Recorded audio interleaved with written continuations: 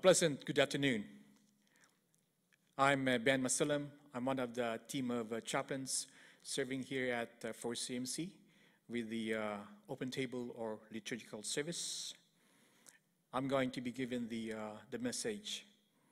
So today is the 7th Sunday of Easter, which marks the last Sunday of the season, paving our way to the next season, which is the season of Pentecost. So next Sunday will be Pentecost Sunday. As you may know already, the season of Pentecost is the longest season in the liturgical calendar. Our text today is taken from the Acts of the Apostles, a reading from the book of Acts. When the apostles had come together, they asked Jesus, "Lord, is this the time when you will restore the kingdom of Israel?" He replied, "It is not for you to know the times or periods that the Father has set by his own authority. But you will receive power when the Holy Spirit has come upon you. And you will be my witnesses in Jerusalem, in all of Judea and Samaria, and to the ends of the earth." When he had said this, as they were watching, he was lifted up, and a cloud took him out of their sight. While he was going, and they were gazing up toward heaven, suddenly 2 men in white robes stood by them. They said, "Men of Galilee, why do you stand looking up toward heaven? This Jesus, who has been taken up from you into heaven, will come in the same way as you saw him go into heaven."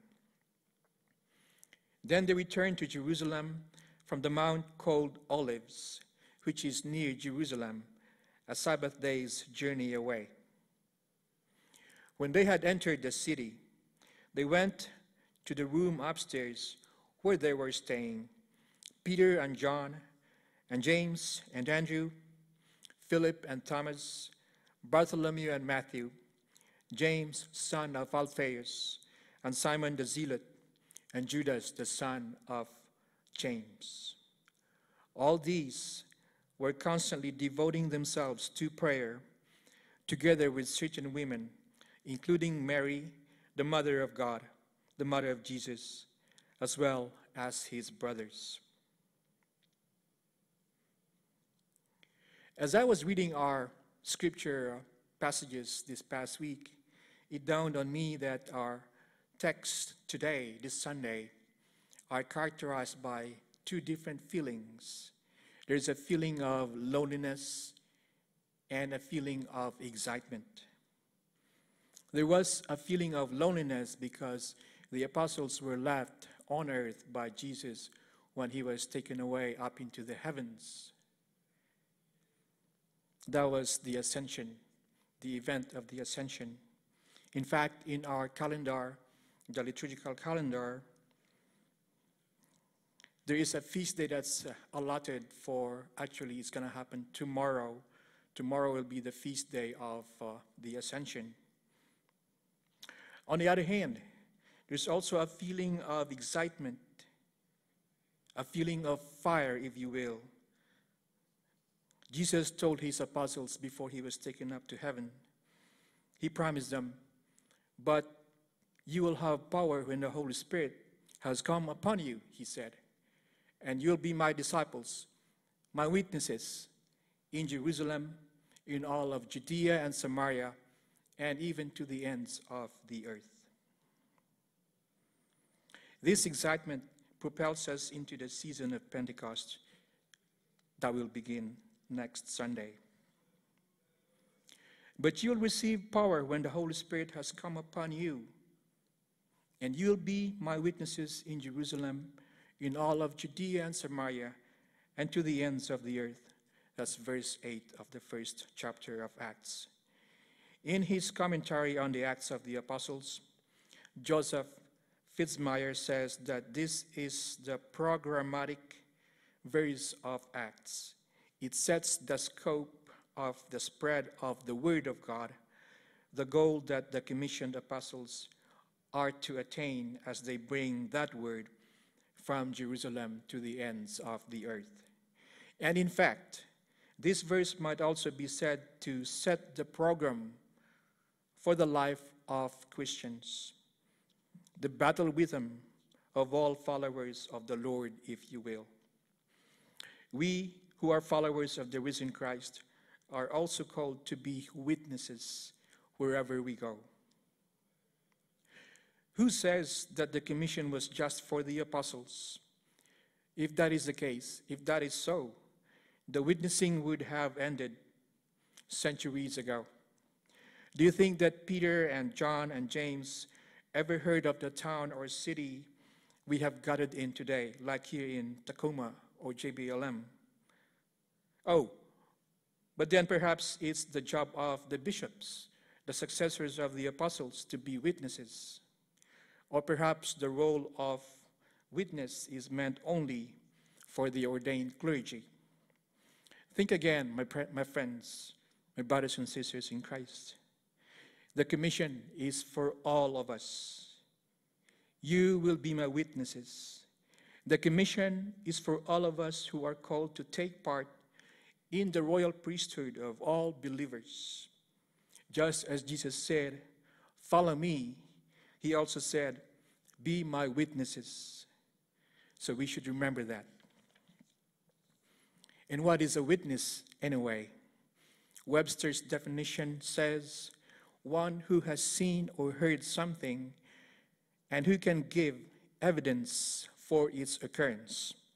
And also, one who signs his name to a document for the purpose of attesting to its authenticity. It would seem that the testimony we must bear does not call for mere hearsay. But then, how are we living in the 21st century in a place that the apostles never heard of to be witnesses to something that happened 2,000 years ago? In a place most of us have never seen. Sure, we read the Bible, we know the story, but does that make us witnesses? Can we, as Webster says, give evidence of the occurrence of these things? I want us now to look more closely at what Jesus said. It's true that the apostles had been witnesses of all that Jesus said and did during his earthly ministry. But what Jesus says in today's reading is, "You will be my witnesses." Our testimony is about him, not just about what happened long ago and far away. We are to give evidence about what we ourselves have heard, have seen, and experienced. We cannot be witnesses unless we have met the risen Christ, unless our lives have been transformed by him. This is something that we as Christians probably do a lot more often than we know. St. Francis of Assisi said it well. Proclaim the good news at all times. Proclaim the good news at all times. When necessary, use words. How many persons in your own lives have been witnesses, silent or otherwise, to you? On this recent Mother's Day, we might have recalled our own mothers, grandmothers, and other maternal figures in our lives who have inspired and encouraged us, both by the word and by their example in our lives in Christ. We are called to do the same. And this call is not issued just to teach us individually, but also corporately as members of the body of Christ, and more specifically to us as members of this congregation here at JBLM. We should be seriously considering how we are called in this place and at this time to be his witnesses. The Lord calls us to be witnesses, and it's not something optional. But then we ask ourselves, what do we do? How can we get started as witnesses? It would appear from today's reading that two things are necessary. First of all, of course, we can do nothing through our own power. Jesus said, "You will receive power when the Holy Spirit comes upon you." As we await the glorious feast of Pentecost next Sunday, let us pray earnestly for the outpouring of the Holy Spirit on all of us, both corporately and individually. It is only when we are clothed with power from above that we can do the work He calls us to do. The second thing that we must do is reflected toward the end of the reading from the book of Acts. It says, all these were constantly devoting themselves to prayer, together with certain women, including Mary, the mother of Jesus, as well as his brothers. The communal prayer and harmony reflected in the stories from the book of Acts of the Apostles should serve as a model for our own church community. Any disunity of the body of Christ in the body of Christ will always be an obstacle to the effectiveness of the witness that we bear. As the Lord Jesus prayed on the night before he died, that we might all be one, so must we pray and act as one. In the baptismal covenant, which is usually renewed on Pentecost Sunday, we are asked, will you continue in the apostles' teaching and fellowship, in the breaking of the bread, and in the prayers? And the people respond, we will. We must then be wholehearted in this commitment in order to be his witnesses. Please join me in prayer.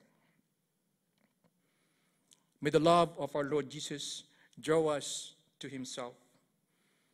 May his power strengthen us in his service. May his joy fill our souls. And may we be his witnesses wherever we go, even to the ends of the earth. Amen. Greetings again, my beloved, and on behalf of the Open Table community, I want to welcome you to Holy Eucharist. At Christ's invitation, we gather to taste and see that the Lord is good. Transformed by God's grace, all believers are welcome to share in this wonderful communion, for here we are united in one body of our Lord and Savior Jesus Christ. With the joy of that holy mystery binding us together, let us come, share the sacrament, and celebrate the Holy Communion. The grace and mercy and peace of the Lord Jesus Christ be with you, and also with you. Let us pray. Almighty God, to you all hearts are open, all desires known, and from you no secrets are hid. Cleanse the thoughts of our hearts by the inspiration of your Holy Spirit, that we may perfectly love you and worthily magnify your holy name, through Christ Jesus our Lord. Amen. Let us confess together. We confess that often we have failed to be an obedient church. We have not done your will. We have broken your law. We have rebelled against your love. We have not loved our neighbors. We have not heard the cry of the needy. Forgive us, we pray. Free us for joyful obedience through Jesus Christ our Lord. Amen. Brothers and sisters, anyone in Christ becomes a new person altogether. The past is finished and gone. Everything has become fresh and new. Friends, believe the good news of the gospel. In Jesus Christ, we are forgiven. Amen. The peace of Christ be with you, and also with you. Lift up your hearts. We lift them up to the Lord. Let us give God our thanks and praise. It is right to give God thanks and praise. It is right and good to give you thanks, Almighty God, for you are the source of light and life. You made us in your image and called us to new life in Jesus Christ. In all times and places your people proclaim your glory in unending praise. Holy, holy, holy Lord, God of power and might, heaven and earth are full of your glory. Hosanna in the highest. Blessed is he who comes in the name of the Lord. Hosanna in the highest. We remember with joy the grace by which you created all things and made us in your own image. We rejoice that you called a people in covenant to be a light to the nations. Yet we rebelled against your will. In spite of the prophets and the pastors sent forth to us, we continued to break your covenant. In the fullness of time, you sent your only Son to save us. Incarnate by the Holy Spirit, born of your favored one, Mary, sharing our life, he reconciled us to your love. At the Jordan, your Spirit descended upon him, anointing him to preach good news of your reign. He healed the sick and fed the hungry. Manifesting the power of your compassion, he sought out the lost and broke bread with sinners. Witnessing the fullness of your grace, we beheld his glory. On the night before he died for us, Jesus took bread.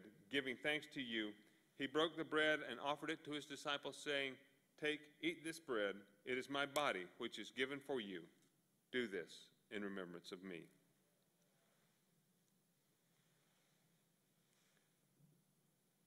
Taking a cup again, he gave thanks to you, shared the cup with his disciples, and said, "This cup is the new covenant in my blood. Drink from this, all of you. This is poured out for you and for many for the forgiveness of sins." After the meal, our Lord was arrested, abandoned by his followers, and beaten. He stood trial and was put to death on a cross. Having emptied himself in the form of a servant and being obedient even to death, he was raised from the dead and exalted as Lord of heaven and earth. Through him you bestow the gift of your Spirit, uniting your church, empowering its mission, and leading us into the new creation you have promised. Gracious God, we celebrate with joy the redemption won for us in Jesus Christ. Grant that in praise and thanksgiving we may be a living sacrifice, holy and acceptable in your sight, that our lives may proclaim the mystery of faith. Christ has died, Christ is risen, Christ will come again. Loving God, pour out your Holy Spirit upon these gifts, that they may be for us the body and blood of our Savior Jesus Christ. Grant that we may be for all the world the body of Christ, redeemed through his blood, serving and reconciling all people unto you. Remember your church, scattered upon the face of the earth, gather it in unity and preserve its truth. Remember the saints who have gone before us. In communion with them and with all creation, we worship and glorify you always. Through your Son, Jesus Christ, with the Holy Spirit, in your holy church, all glory and honor is yours, Almighty God, now and forever. Amen. With boldness, let us pray together the prayer that Christ has taught us, saying, Our Father, who art in heaven, hallowed be thy name. Thy kingdom come, thy will be done, on earth as it is in heaven. Give us this day our daily bread, and forgive us our trespasses, as we forgive those who trespass against us. And lead us not into temptation, but deliver us from evil. For thine is the kingdom, and the power, and the glory, forever and ever. Amen. The table is spread before us. Let us join the celebration, the gifts of God for the people of God. Thanks be to God.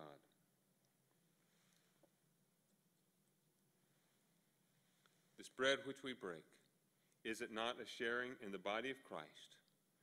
Because there is one bread, we who are many are one body, for we all partake of the one bread.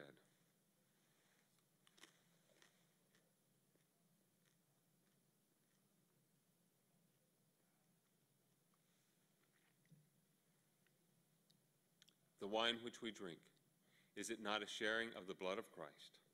The cup which we bless is the communion of the blood of Christ.